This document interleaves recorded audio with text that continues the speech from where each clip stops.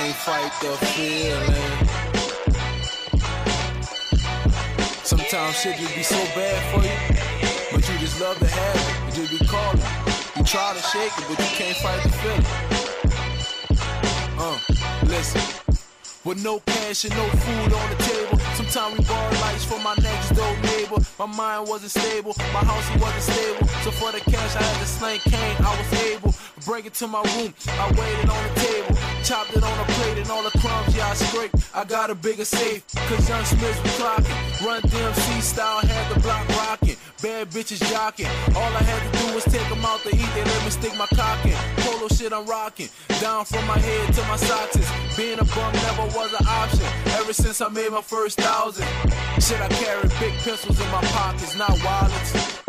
Because them other niggas thought I was afraid. But I had more GME than Gatorade. Run up by a bust your head. Yeah.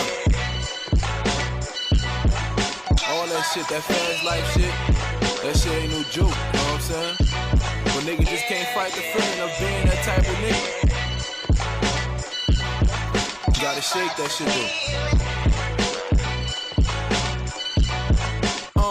And that shit was so much that it made my head whistle. I wanted to stop, but I couldn't fight the feeling of them hoes yelling Smizzle. And them niggas like, damn, where you get that from? And can I have one?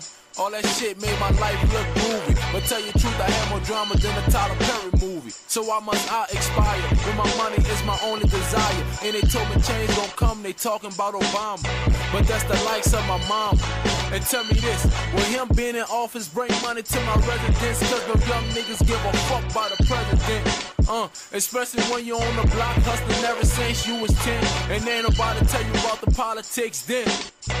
Only things that the dollars get, and the fine hoes that swallow it. Yeah.